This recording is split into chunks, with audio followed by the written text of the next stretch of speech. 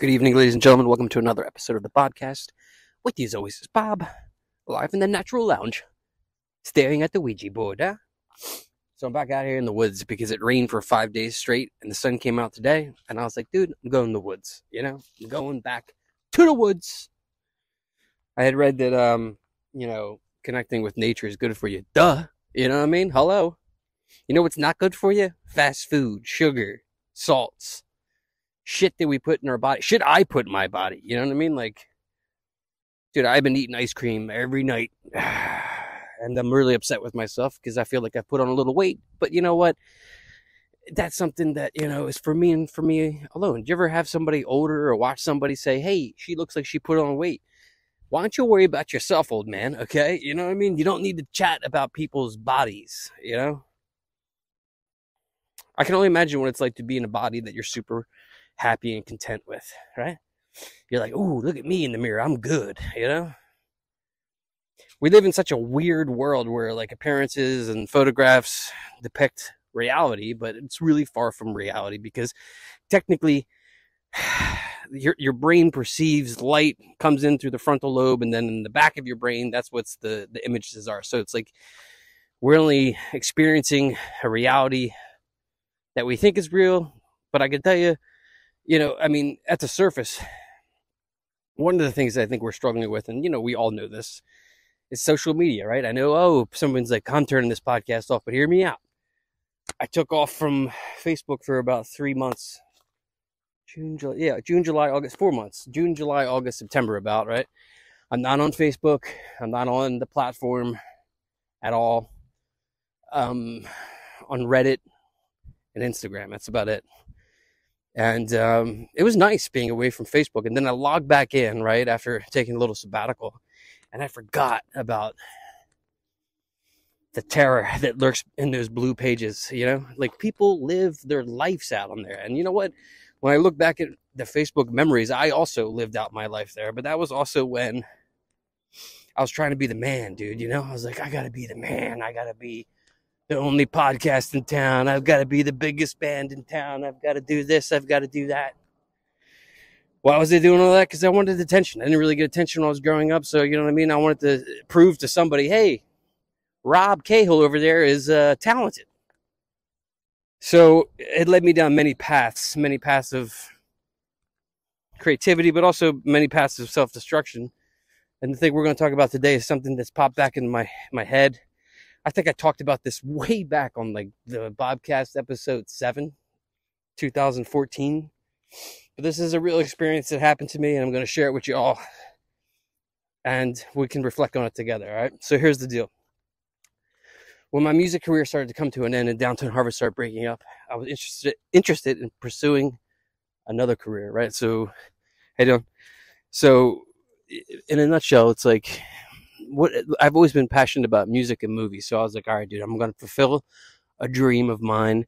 And this dream is to become a screenplay writer. Okay. At the age of 30, I was like, all right, dude, here we go. Start a new career.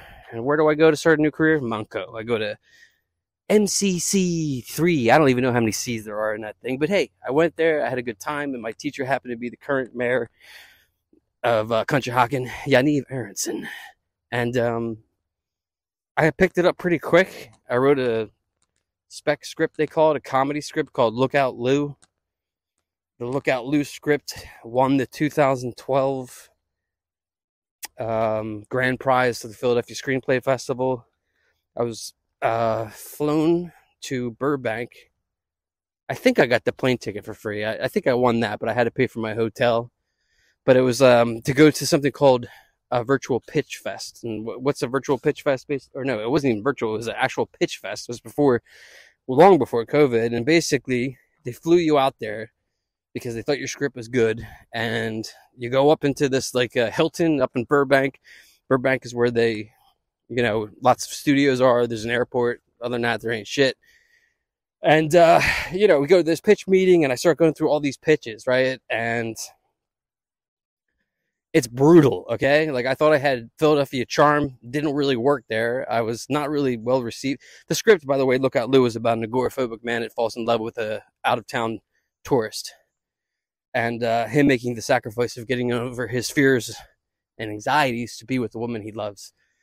I don't know if I really pitched it like that, because that sounded a lot better right there than what I did. But I do recall this one lady who was working for a prominent film company just tearing me down, dude. Like, I don't get it.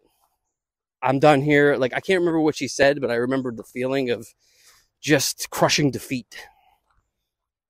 And so, like, nothing really came from the pitch fest. I was kind of bummed, you know. I'd worked on this for a long time with my brother Sam, and like we were excited that, you know, I'd flown out there, and I thought for sure there'd be something. I got some contacts, but nothing really popped off. And then this script we put aside for a moment, and we started writing something else. And then at that time, my brother Sam, who I would write with, got a job. He's an editor, video editor, gets a job working for this up and coming YouTube show called That's a Domino.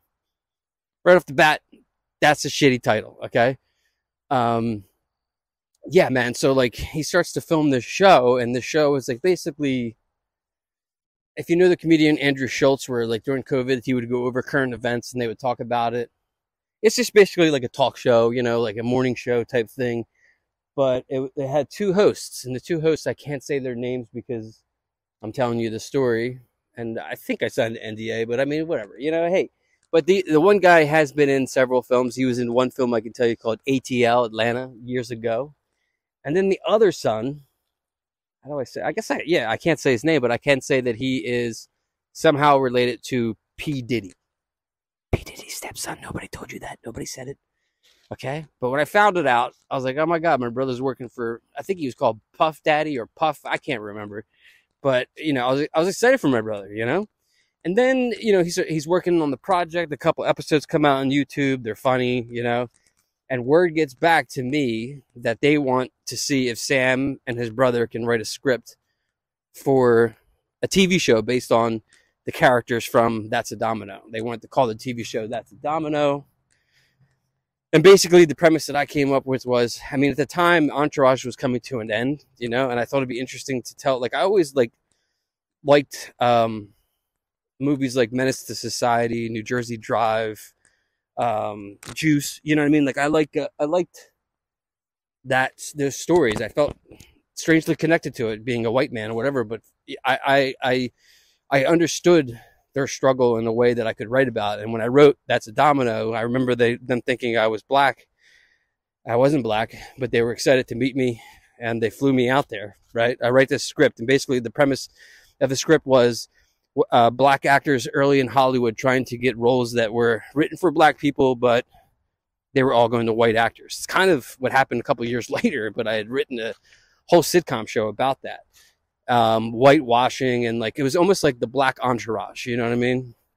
And the main character, it starts off with him in a major producer's office, and he's like, you know, come on, this role's perfect for me. He's like, sorry, man, but this is going to, you know, so-and-so, who happens to be one of the #1 box office draws. But, like, you know, the main character's arguing with the producer, this guy ain't even black, you know, you're changing the role for this guy. And basically things fall apart. But then, like, you know, the script was like basically the rise of this actor.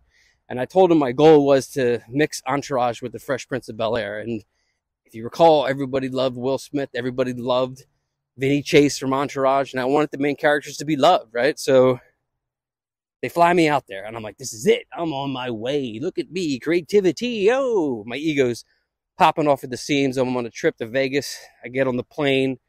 I get into a fight with Jerry Lewis. No joke. I asked him to say a couple words to my grandma because she was a big fan, tried to take video of him, and he pushed me out of the way, and I insulted him and told him that his slippers were real nice.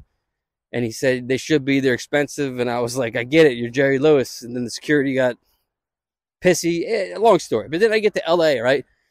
And I should be super excited, but something about when I land, you know, you ever just step off into a new territory or new place that you haven't been in a while, and you're like, you know what, I shouldn't be here right now, you know? I shouldn't be here doing this. What's happening? So I get out into the lot where the cars come to pick you up, and the producer, one of the producers of the show, the money man, I should say, comes to pick me up. And when he picks me up, the first thing I recognize is that he's got a BMW, but it's got a cracked windshield, which is pretty explanatory of his character and his demeanor cracked. So meanwhile, my brother lives in LA, and this guy picks me up, and I'm like, all right, great, you're going to take me to my brother's house now, right? He's like, nah, I got to show you something, yo. I'm like, all right, whatever. So then he takes me to the opposite side of Hollywood, to West Hollywood, and he takes me to this like mansion in the hills. This mansion was a piece of shit mansion, I'm telling you this right now, and it was used for like music videos and like shoots, you know what I mean? Like, I wasn't impressed. I'm like, wait, why are we here? You know what I mean? I lived in LA. I don't need to look over at the city. I want to get to work on this thing, you know? Bad vibes right off the bat, because he's just talking about himself. He's just talking about this, that, whatever. He's got a really weird vibe, and I'm not into it one bit, you know? So he drops me off with my brothers. I tell my brother about the weird meeting with this guy. We start calling him Cookie, so I'm going to call him Cookie for the rest of the story. I don't know how he got the name Cookie, but he's Cookie. So the next day arises, and we're told that we're supposed to go to the hotel next to where they filmed the Oscars on Hollywood and Highland. And, you know, we're told that we're going into a top 40 rappers hotel room to record the podcast. And I'm like, say what? Say this again? Okay, so we go in this guy's room whose song had broken into the top 40.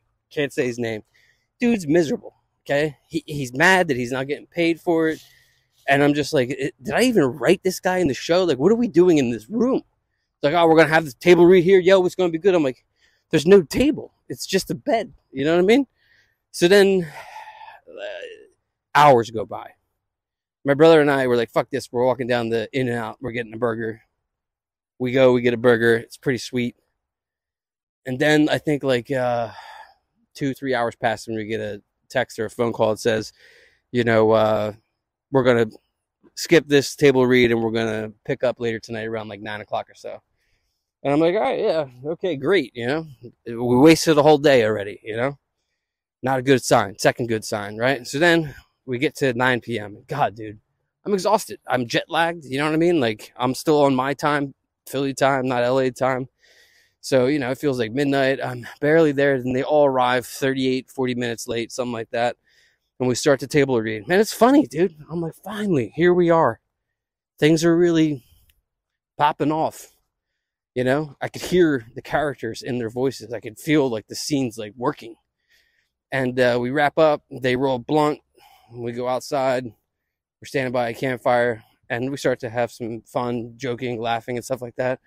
And we wrap up for the night. We say we're going to, you know, meet tomorrow again. And like, you know, come up with like a beat sheet, which is like kind of like, you know, all the things that are going to happen during the season. It's actually called a Bible, but, and so I'm like, cool.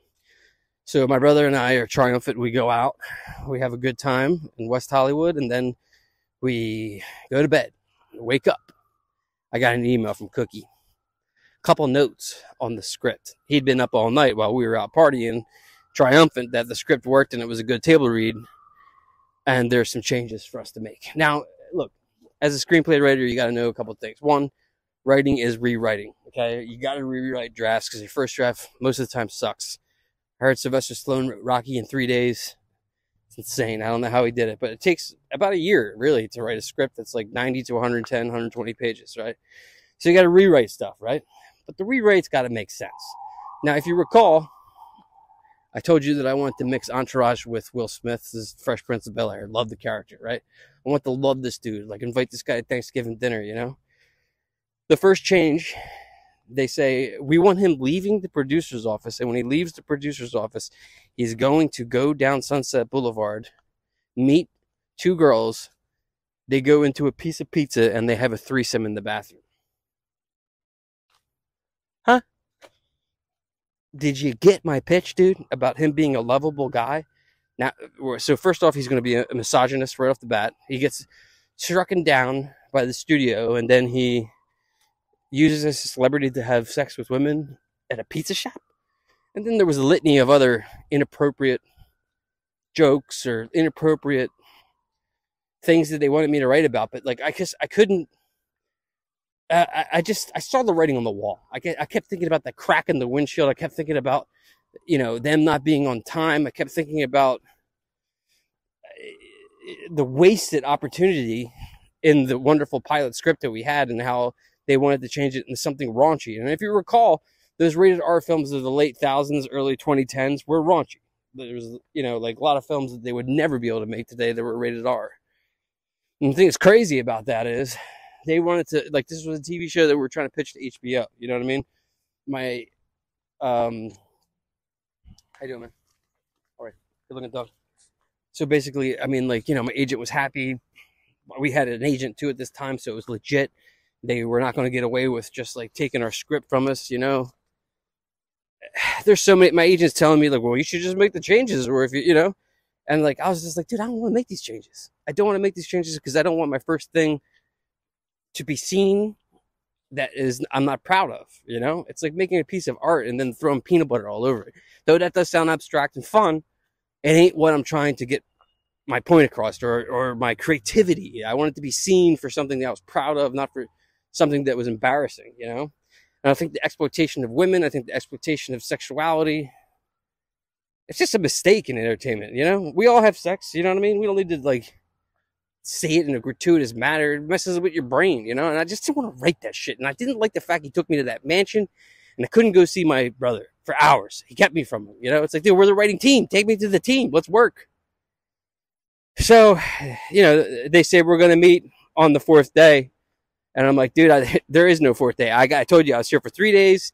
I got to get back to my job. This is going to be Monday, right? Did I have to get back to my job? Not really. So then, like, he comes over to have a meeting with us, right? And I was like, dude, we can have this meeting in the car. You can drive me to the airport. I'm going to be late for my plane. I was just about to get a taxi. Uber wasn't out at the time.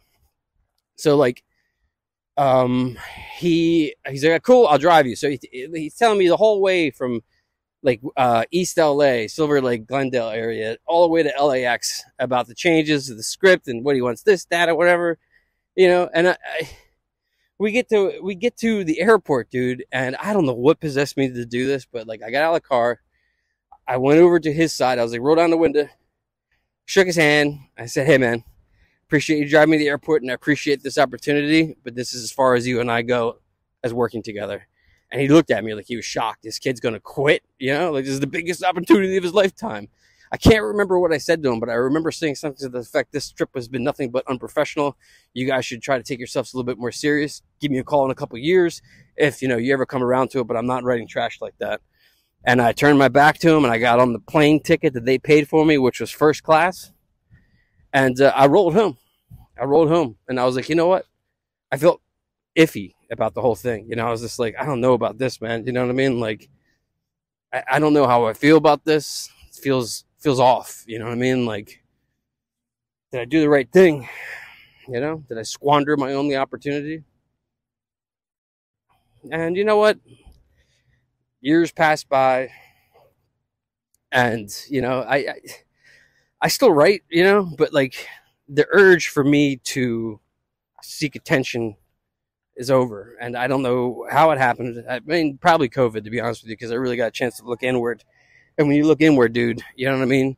And all you see is shit about yourself you don't like.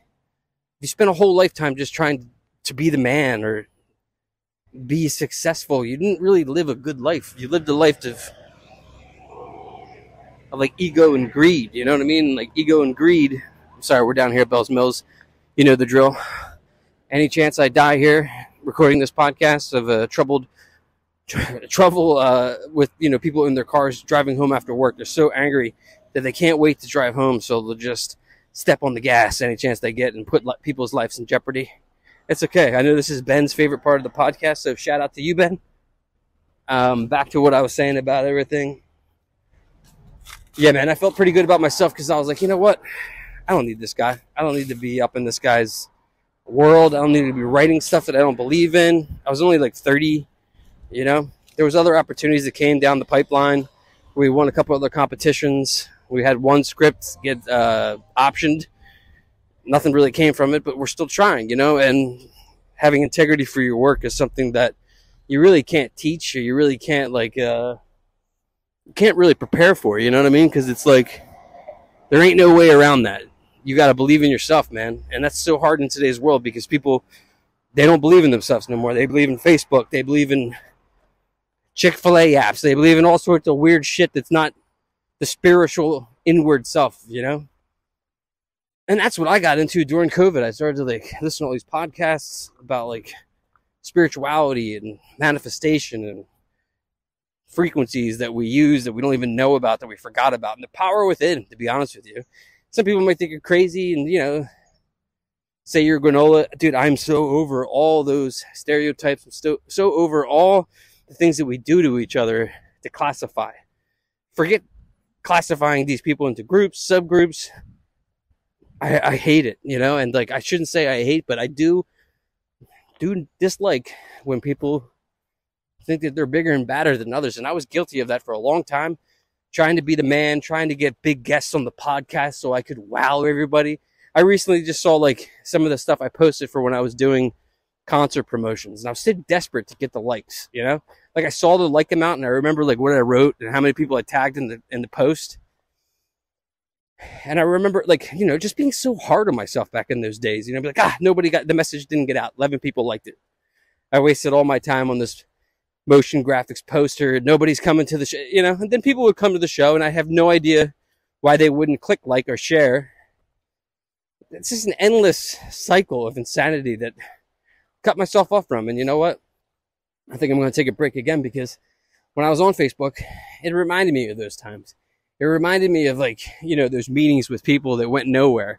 It reminded me of trying to sell myself like a pop culture prostitute. You know what I mean? Like, it's over and I feel great about it. You know what I mean? I feel great about, I no longer have the urge to put myself out there. My wife said to me today, like, we switched completely. I don't want to go out no more. When I first met her, she was very quiet.